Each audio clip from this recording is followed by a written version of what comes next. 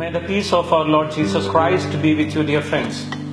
So we were meditating about repentance, returning to God. Repentance has a few steps, and I will be explaining that steps in this episode, please. When I say returning should be to oneself. I have to return to myself. Why I say I have to return to myself? Anyone who breaks the commandment of God is an alien person for him, because he will be within his pure conscience. He knows that he is not doing right. So there is a gap between the pure person and the sinful person. So when you are returning, means you are returning to that pure person, a reconciliation with yourself. That we read in Luke chapter 15 verses 17. The prodigal son says, "How many of my father's head servants have bread enough and to spare, and I perish with hunger?" So he realizes his mistakes. So he is returning to himself by these words. So everyone, those who are committing sin or committed sin, when they realize the mistake, they have to return to themselves. And the second returning is returning to God. That also we read Luke chapter 15 verses 21, we read, "Father, I have sinned against heaven and in your sight, and I am no longer worthy to be called your son." So he is coming back to Father's house. So the first return to yourself, the second return to Father's house, to God. And the third returning is returning to church. That we read in Acts 19, chapter 19, verses 18 and 19. "And many who had believed came confessing and telling their deeds. Also many of these who practiced magic brought their books together and burned them in the sight of all."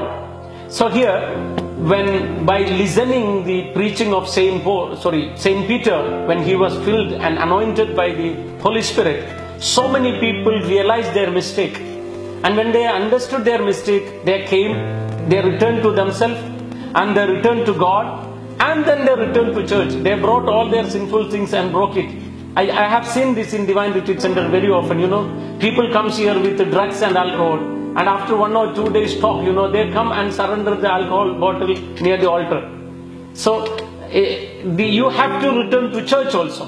And how to return to the church? That is something very, very important. When you return to church, few things you have to do. The first thing, you have to remiss your sins.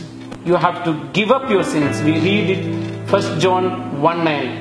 "If we confess our sins, He is faithful and just to forgive us our sins and to cleanse us from all unrighteousness." And then Psalm 32:5 read, "I acknowledge my sin to you, and my iniquity I have not hidden.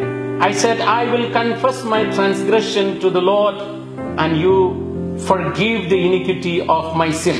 So returning to church is confessing your sin, directly going to the appointed priest and confessing all your sins is very, very important. And which is the time for the repentance? There is a time for everything. And tell me, my brother and my sister, what do you believe? Which is the best time to repent? You believe that the repent time is for Good Friday, or only this Holy Week?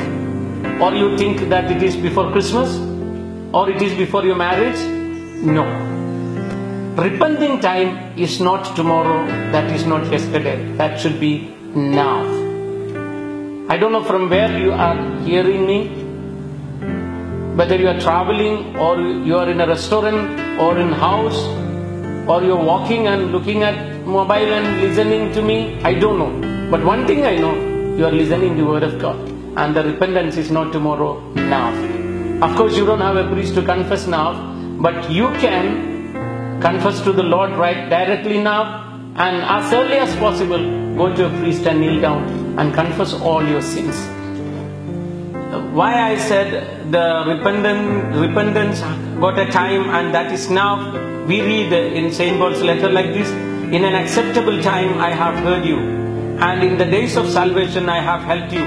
Behold, now is the accepted time.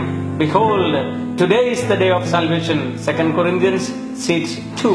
So for you And for me, today is the day of repentance. So don't wait. You go and repent yourself. And if possible, today or tomorrow, you go and kneel down in front of a priest and confess your sins. That is the reason this Lenten reflection reached in your mobile, in your tab, and in your laptop. May Almighty God bless you. Shalom Aleichem.